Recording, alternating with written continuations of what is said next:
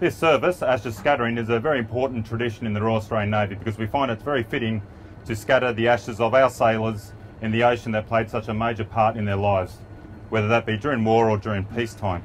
My family wasn't sure on the right place to spread his ashes, and when my uncles and my dad got wind of me going on this deployment, they thought it was the perfect opportunity to do it then.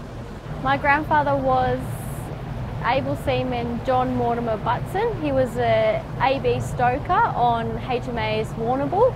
He served in World War II. As it has pleased Almighty God to take the soul of John Mortimer Butson, we here commit his ashes to the deep, ashes to ashes, earth to earth, dust to dust, in the sure and certain hope of the resurrection to eternal life. Amen.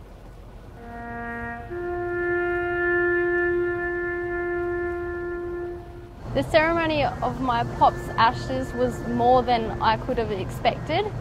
The padre and everyone involved did an amazing job. Spreading my grandfather's ashes so close to Anzac Day makes this Anzac Day, and I think the rest of the Anzac Days to come, a lot more special for me and my family, knowing that I had the opportunity to do this out here.